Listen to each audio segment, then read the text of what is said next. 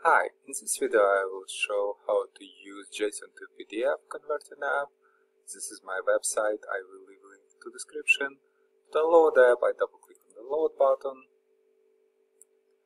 and click on archive, double click on MSI, and this will appear because I'm not registered publisher. I click on more info, it's a publisher unknown, and click on run anyway. Next, install, click on yes, and application will be installed on my computer. Click on finish. You can see there is a new shortcut. I can close this. So I double click on JSON to PDF app shortcut to open app, and the conversion is like 3 steps process. In the first step I will select JSON file, and I have this state JSON.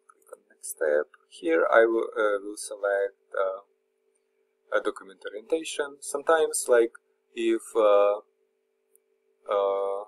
it will represent JSON as in form of a table into PDF file, and if JSON object contains a lot of properties, they will be represented as a columns. And if there are a lot of properties, a table will have a lot of columns, and it's better to use landscape. Or if a small amount of columns, then I can use portrait, so a table will fit into portrait format. I can choose portrait for this data, click on next, and on the third step I click on run to start conversion.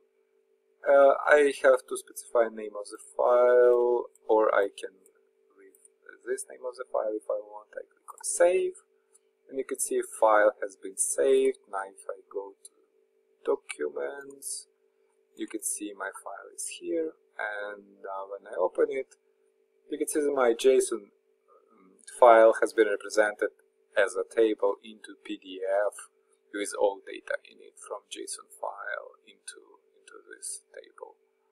Yeah, basically that's it. Please give it a try and let me know if it works. Thank you.